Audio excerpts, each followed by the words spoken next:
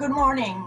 My presentation is based on chapter 1 of Professor Massimo Faggioli's book, The Liminal Papacy of Pope Francis, significantly subtitled, Moving Toward Global Catholicity. I want to emphasize the verb moving. This is a process that is still taking place. This chapter, as is the whole book, is rich in historical contextualization and analysis, and including all the academic terms would require a much longer presentation. So I will highlight only a few threads in this heavily textured fabric in view of enticing you, the audience, if you have not already done so, to read the book in its entirety. I do this presentation with some trepidation, lest I do not do justice to the excellent work of Professor Faggioli. But I trust that whatever is amiss here, you will graciously fill in.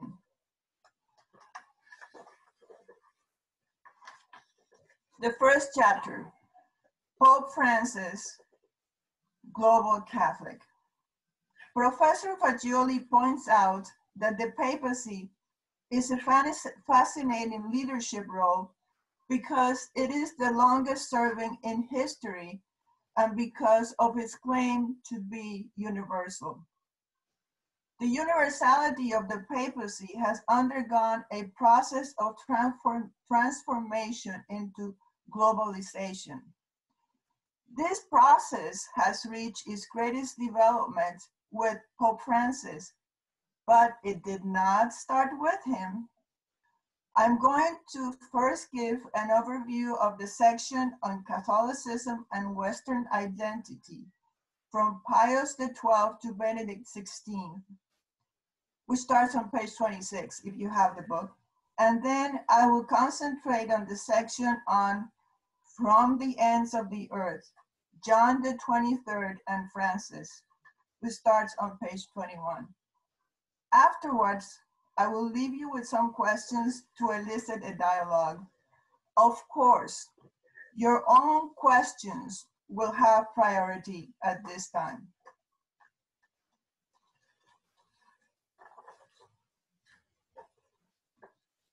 The papacy of Pope Pius XII was becoming a global papacy, and the Jubilee of 1950 was his way of calling for reconciliation after the two world wars and in the context of the Cold War. That's a direct quotation from Professor Faggioli's book. Pius XII was born in Italy.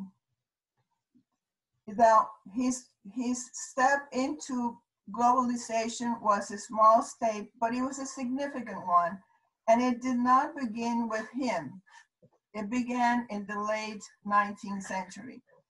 But Faggioli points out that the evolution of the Pope's image in the last 150 years says more about the papacy than any theological definition.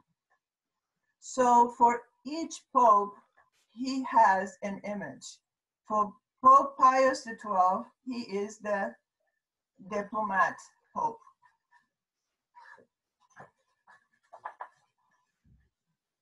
Pope John XXIII was also a diplomat, as were his predecessors, Popes Pius XI and Pius XII.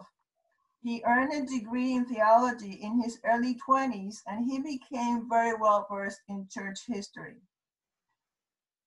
Now let's look at some of the main steps of his papacy. Of course, we all know the Second Vatican Council, which he called in 1959 and formally opened in 1962. And many of us who are here remember that day. His publication of Mater et Magistra, his first encyclical in 1961, and of Pacem in Terris in 1963.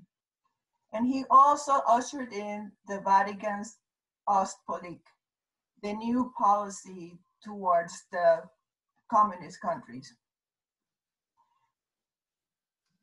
We will talk a lot more about John XXIII later, but now let us just point out that Professor Faggioli characterizes him as the pastor pope.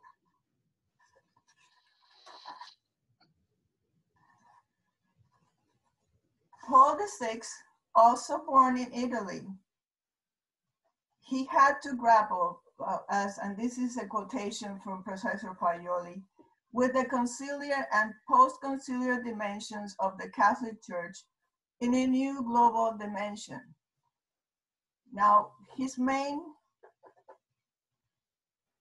points of global engagement: he undertook international trips. He advocated for peace and development, especially in his great encyclical, Populorum Progressio.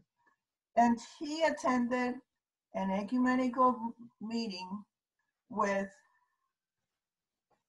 the Patriarch of Constantinople, Athenagoras, in 1964. Professor Faggioli calls him the Reformer Pope.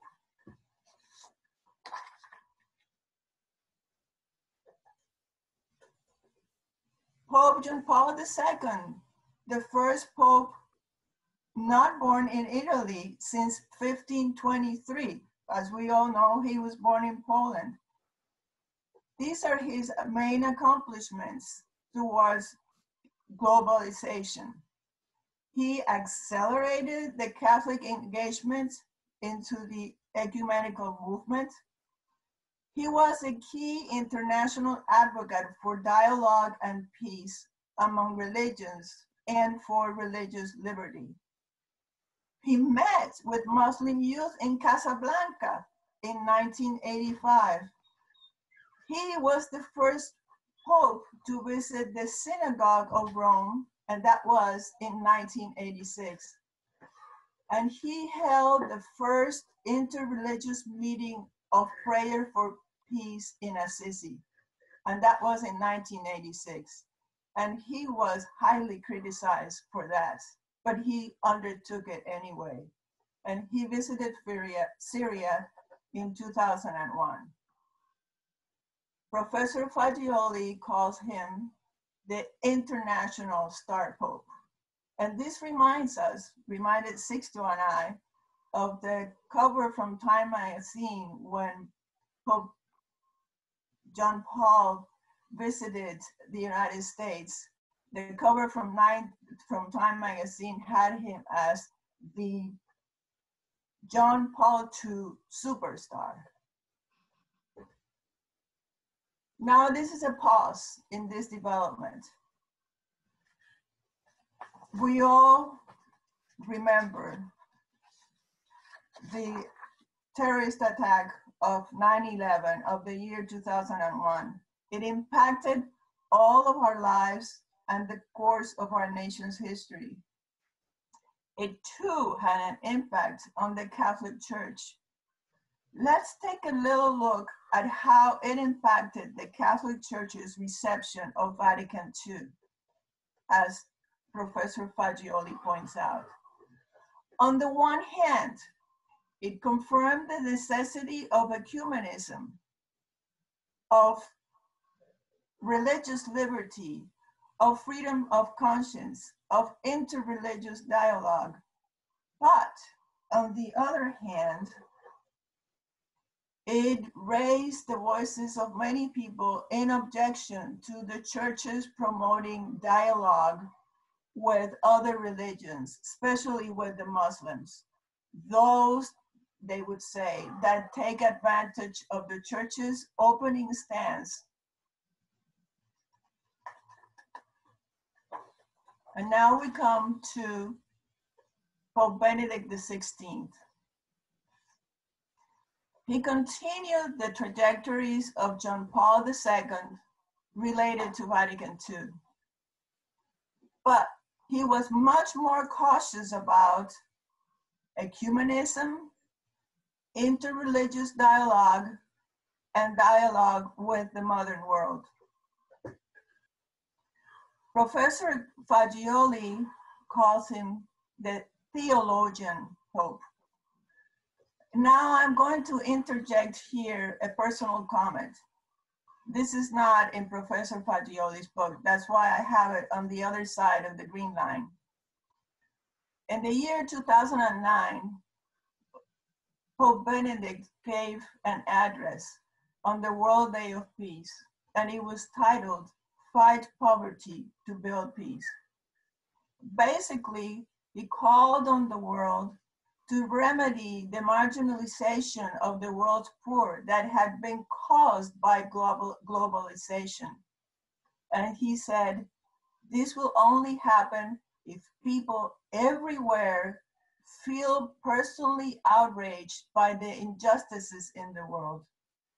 I mention this because this address of Pope Benedict inspired Catholics Confront Global Poverty, a program of Catholic relief services that still exists today, and it advocates for Catholics here in the United States to become globally involved in working to remedy that injustice for the world's poor. We have finished the popes through Pope Benedict, but now let's go to the second part of my presentation, which is the comparison between John XXIII and Francis. The title comes from the ends of the earth, comes from the statement that Pope Francis made when he became Pope on March 13th of 2013, a moment which many of us remember. And when he introduced himself to the world, he said that his brother cardinals had gone to the ends of the earth to find a pope, referring to his native Argentina, part outside of Europe, outside of North America, into the end of the world in South America. Both families of Roncalli and of Mario Bergoglio originated in northern Italy, come from northern Italy. We know that Pope Francis' family immigrated from Italy into Argentina. Both families were of limited financial means. Roncalli's father was a sharecropper. Bergoglio's family was lower middle class. And Faggioli suggests that this is probably the reason why both popes were so interested or are so interested in the world's poor, because they lived poverty. Now, one little interesting fact, both had issues with vacations. When Roncalli was young, a seminarian, he was bothered by vacations because they distracted him from his pious life. He overcame this over time, but for him, vacations were a distraction. And interestingly enough, Bergoglio has never taken any vacations since he became Pope. And as a matter of fact, he has turned Castel Gandolfo into a museum. There is a difference between Roncalli's world in the 1900s and Bergoglio's Argentina in 1950s, as we can very well expect. Roncalli had a clerical education. Bergoglio explored more as a youth. There are no narratives of Roncalli dating girls or anything like that, or holding any jobs. And we know that Pope Francis did have a girlfriend, And we know that he was a chemist and he was a bar bouncer and he was involved in sports in his native Argentina. So in that sense, their youth is very different. The political situations in both countries were similar, but not exactly the same, but I won't go into detail of that. And interesting, both were elected Pope at 76 years of age. And looking at their birth dates, Pope Francis was born on December 17th, and Pope John XXIII was born on December, was born in November 24th.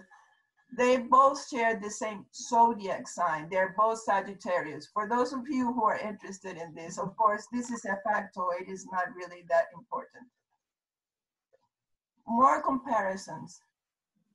The conclaves that elected these two popes, they expected to elect a man who would fix the institutional problems of the church without affecting the status quo. They expected to have short and uneventful pontificates. Well, we can see now that we have lived through all this, how wrong their expectations were.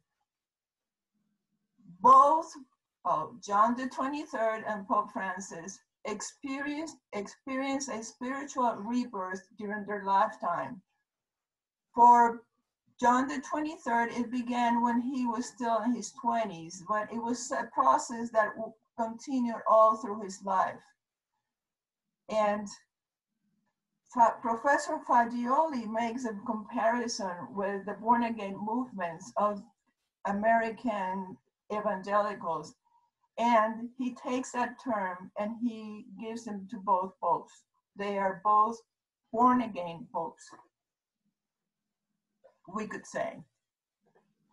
A little bit more about the spiritual conversion of Pope Francis.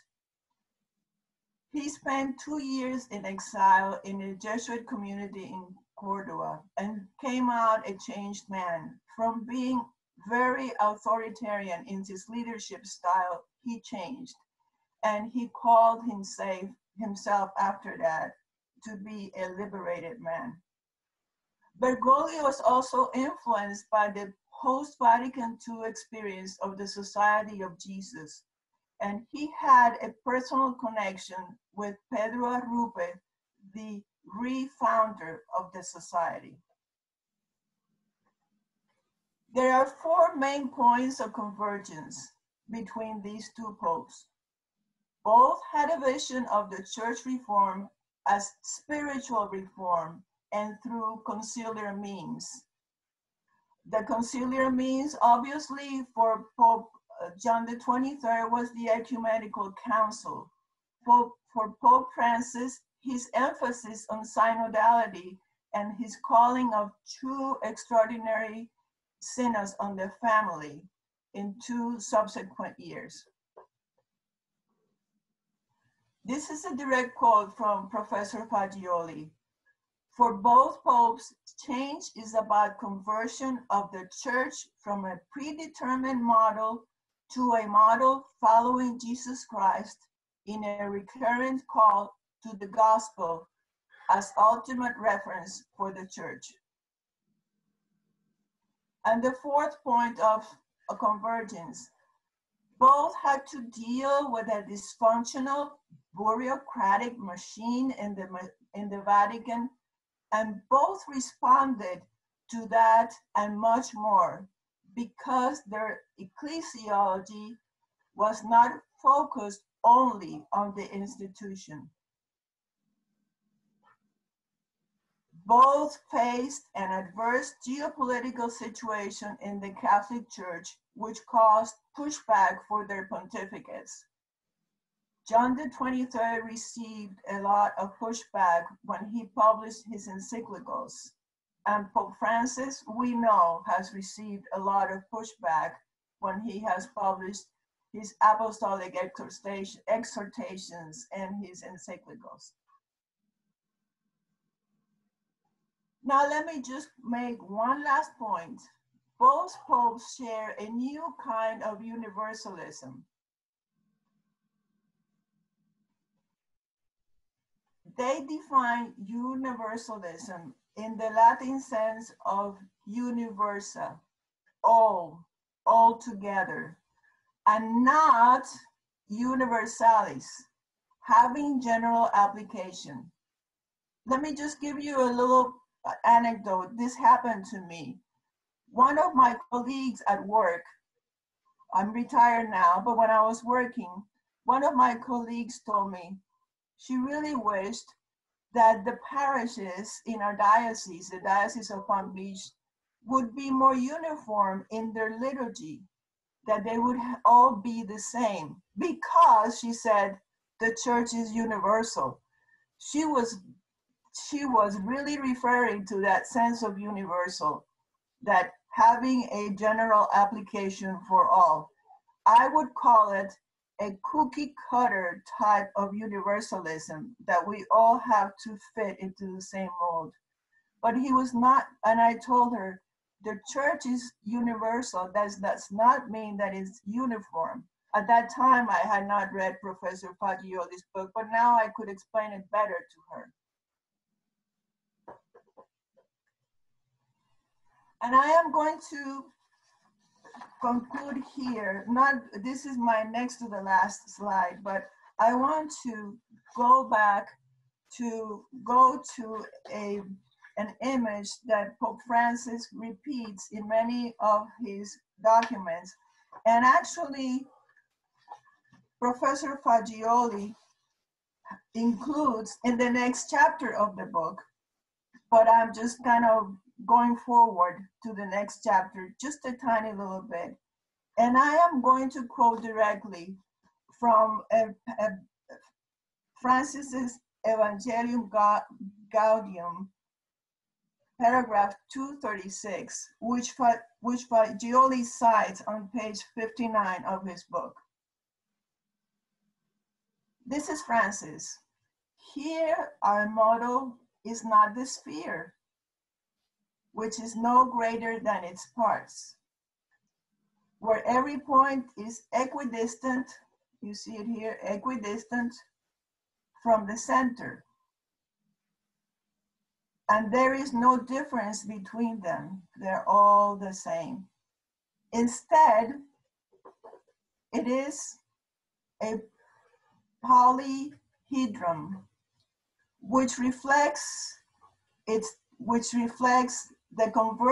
convergence of all its parts, each of which preserves its distinctiveness. Pastoral and political activity alike seek to gather in this polyhedron the best of each.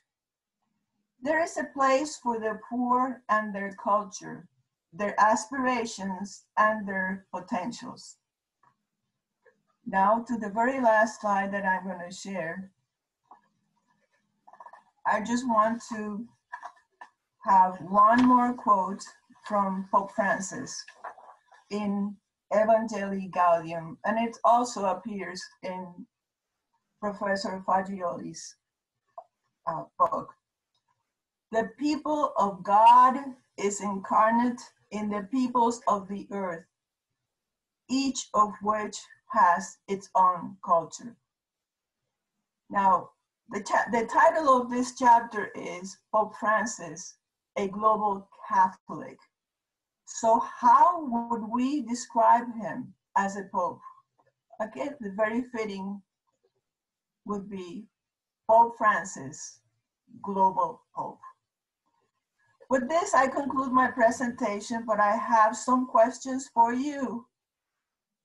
But I want to stress that if you have any questions about what I have said, please ask them now. That is more important. But my two questions are this. What would you say are the challenges Pope Francis faces as a global Pope? And secondly, how does Pope Francis challenge us?